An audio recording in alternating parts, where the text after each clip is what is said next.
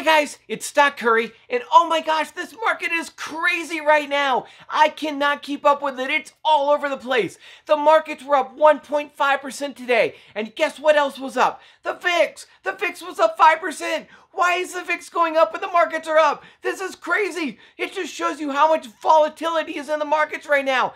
NNOX got FDA clearance, and what happened? The stock shoots up 70% and then sells off all the way down to 17% up. What is going on? CTRM, it announced a share offering. It immediately drops below the share offering price. What is going on? This is wild. This is crazy. GM, a blue chip company that should be stable, was up 5% today.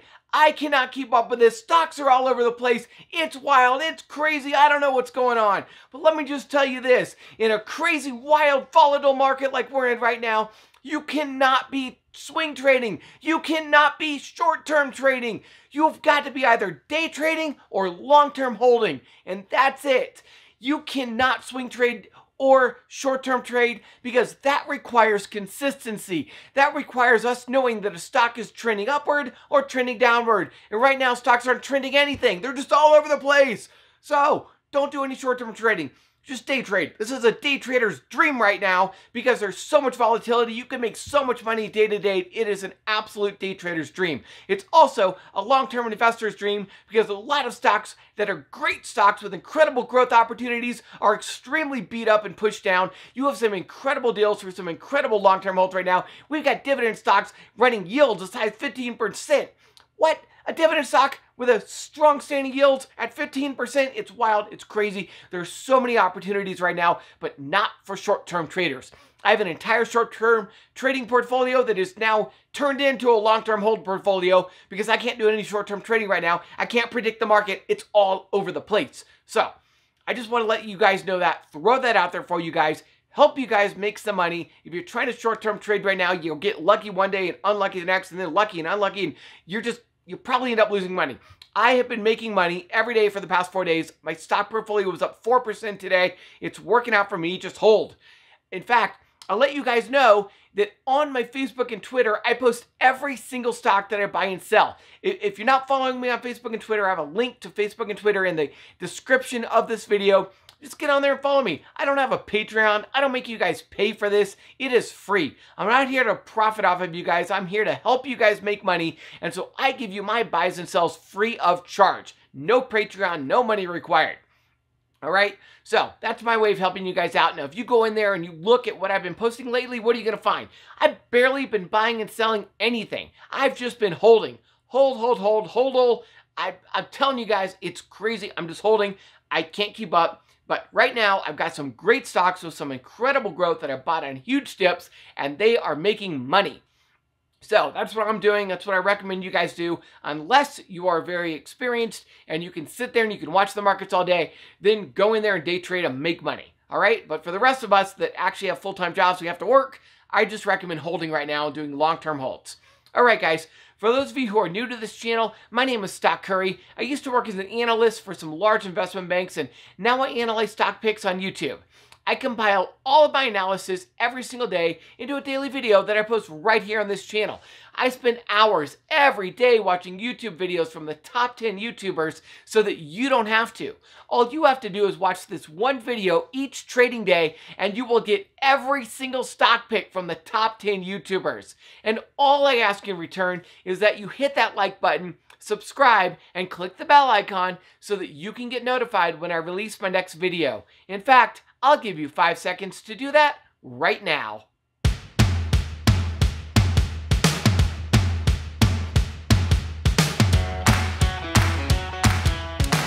All right, before we get into today's stock picks, I just want to remind everyone that I am not a financial advisor and none of the YouTubers I follow are financial advisors either. Today's video is strictly for entertainment purposes only. For those of you who are wondering, you are currently looking at the Webull desktop app. Webull is the app that I use for my trading, and it is also the app that I use in all of my videos. All right, let's get into today's stock picks. First up is ACIC. This is a SPAC and they're merging with Archer. Archer is an American electric air taxi manufacturer. ZipTrader called ACIC and add money to play. This stock has a $10 floor, so the most you can lose at these prices is about 1%. The upside is potentially as high as $45 or 346%. So a 1% downside and a 346% upside? Yeah, I would call this a no-brainer play. Keep in mind that ARK Invest is also buying ACIC because this company is an innovator in the air taxi industry, which is still a future industry which hasn't even really gotten started yet. Both ZipTrader and myself are holding ACIC as a long-term hold. Even though they already have orders and future revenue contracts, this company isn't really set to start taking off until 2024, and most institutional analysts have 20-year outlooks on this stock. Next up is BFLY. This is Butterfly Network. They manufacture an all-in-one ultrasound device that is extremely portable and can be used with just a smartphone. It is also much cheaper than a traditional ultrasound device. ZipTrader mentioned BFLY today for the first time. ARK Invest has been buying BFLY for the past few weeks. This company was still pre-revenue as of their last earnings, so this remains a very risky play. Technically, this stock is showing bearishness right now, with the stock trading between the 200-day and 100-day EMAs. Also, the MACD formed a death cross and is falling. I would wait and try to buy in closer to $16 or $15.50 if you can. I would also set a stop loss at $14. Next up is BLNK. This is Blink, and they are the second largest EV charging station company in North America with 8% of the total market share. StockMo thinks BLNK has set a new base and is now going to start taking off over the next few months. BLNK has an average analyst price target of $58, which represents a 43% upside from Monday's closing price. StockMo purchased BLNK today. It should be noted that StockMo added this to his YouTuber picks portfolio, so BLNK was chosen by StockMo's viewers and is not necessarily StockMo's stock pick. Next up is BNGO. This is Bionanogenomics, and Larry Jones mentioned BNGO on Monday, and he gave an ideal buy-in price of $7.50. Technically, BNGO is finally showing good bullishness. The MACD is about to form a golden cross, the RSI is rising, and BNGO closed above the 10-day EMA today. If you've been waiting for a clear rebound before buying in, it looks like we might have gotten one today. If, and again, I'm saying if, BNGO closes above the 10-day EMA again on Tuesday and forms a clear golden cross on the MACD, then I would be looking to buy in. But right now, it's right at a crossroads, so I'm just looking for a little more strength before buying in. I don't expect BNGO to move straight back to $15. I think this is going to take much longer to get back to all-time highs. You're going to hear me say this over and over again in today's video. This is not the market environment to be swing trading. You need to be either day trading or long-term holding. Personally, I'm so busy with work during the day that I'm just holding long-term right now. Next up is CHPT. This is ChargePoint, and they are the largest charging station company in North America with 73% of the total market share. ZipTrader likes the fact that the initial infrastructure hype is wearing off. He recommends buying CHPT for under $25 or as close to that as you can. I think we'll see a bottom at around $26, so anywhere in there is a good price to buy in at.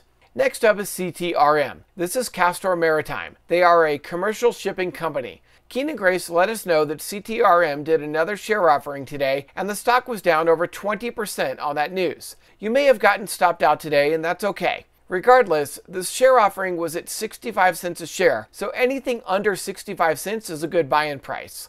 If the stock price fails to get above 65 cents per share, then the share offering will fail because people aren't going to buy shares at 65 cents a share when they can just buy them on the open market for 58 cents a share. So any price under 65 cents a share is going to limit the number of shares CTRM is able to sell, which in turn is going to protect shareholder value. Remember that CTRM is very close to profitability right now, and with double the number of ships that they had last year, CTRM's revenues will skyrocket and profits will eventually follow. You need to have a long-term perspective with CTRM. You need to be looking at where CTRM will be 5 to 10 years from now and not where it is at today. Today's huge price drop was an overreaction and an incredible buying opportunity. Therefore, I'm going to give you a buy-in price of 65 cents, an ideal buy-in price of 60 cents, and a stop-loss price of 55 cents. Next up is FTFT. This is Future FinTech. Chris Sain thinks FTFT is going to continue to rise back up to the $8 to $9 range.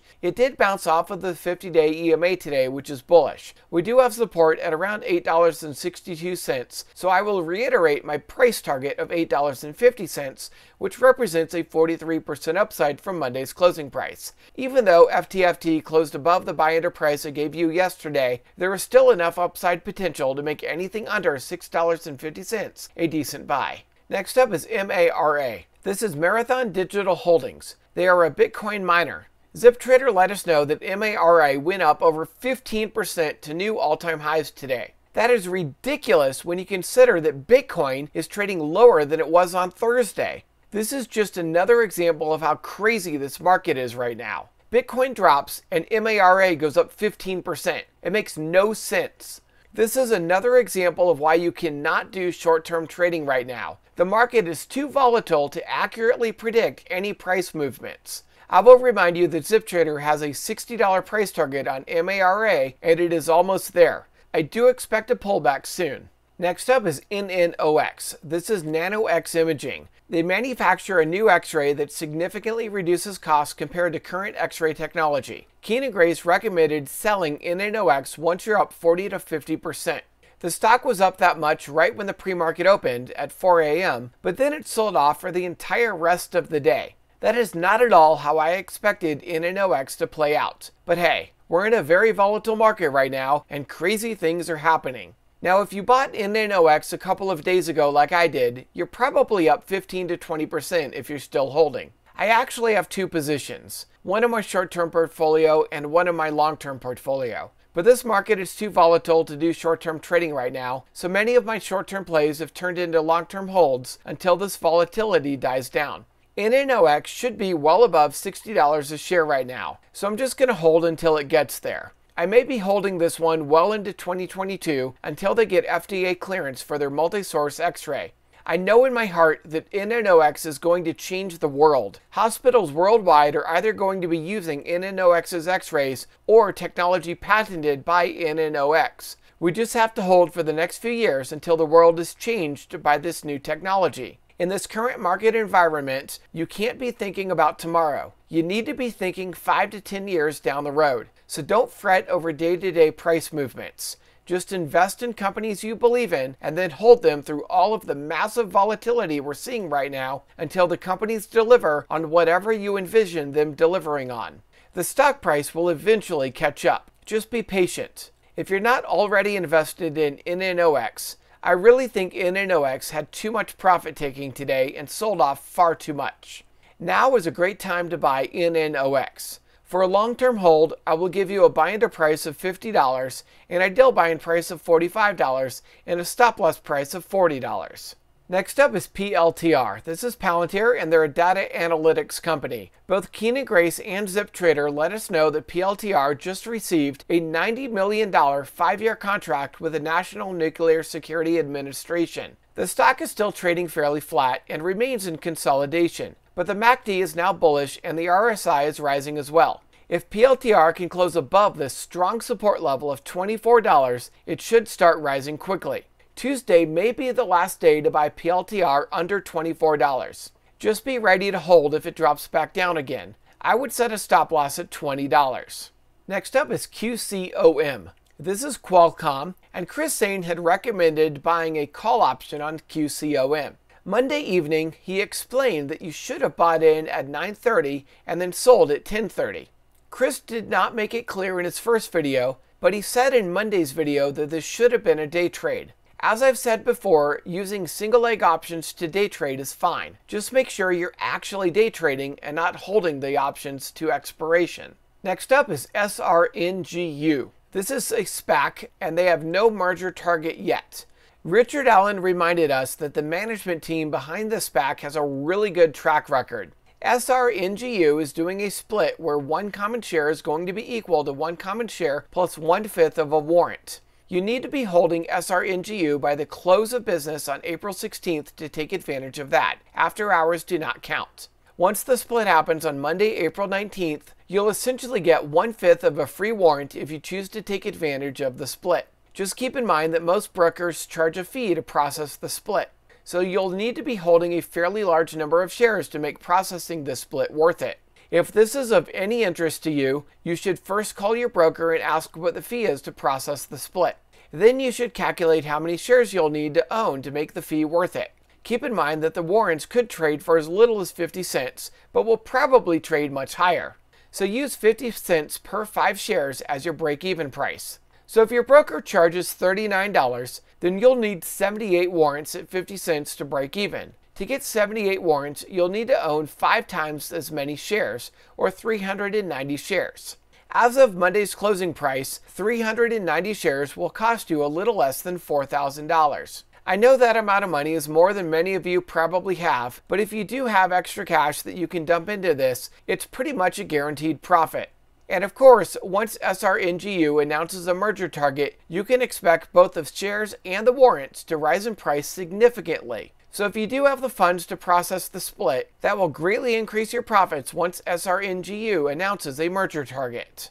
If you want to know more about this, please go watch Richard Allen's video that he uploaded Monday evening. Finally, we have VUZI. This is VUZI, and they're an augmented reality company that already has a lot of customers. Dead Inside mentioned VUZI after it ran up over 12% on Monday. VUZI has been rising lately because the hype around augmented reality is rising. Also, there are a lot of clues that VUZI is working with Walmart right now, which could provide serious confirmation for VUZI so that they can get contracts with other companies. Now technically, we have a lot of really good things happening right now. First, the MACD is about to form another golden cross. Second, the RSI continues to rise. And third, we are close to a 52-week high breakout. I would personally try to buy in a little closer to $27 if you are interested in VUZI, but regardless, this is a good long-term hold at any price under $30. It also has possible day trade potential coming up once it breaks above $30.65. However, if it hits $30 and then starts to go back down, which is more likely, then ZipTrader recommends taking profits and trying to buy back in at a lower price. Alright, I hope you enjoyed this video and got a lot out of it. Comment down below what your favorite stock pick is. And if you want to get some free stocks, sign up for Webull using my link in the description below. When you sign up and deposit just $100, Webull is going to give you 2 free stocks worth up to $1,850. How crazy is that? They're also going to give me 1 free stock, so it helps you out and it also helps the channel out. Finally, remember to hit that like button, subscribe, and click the bell icon if you haven't already. I hope you have a lot of success trading, and I will see you tomorrow.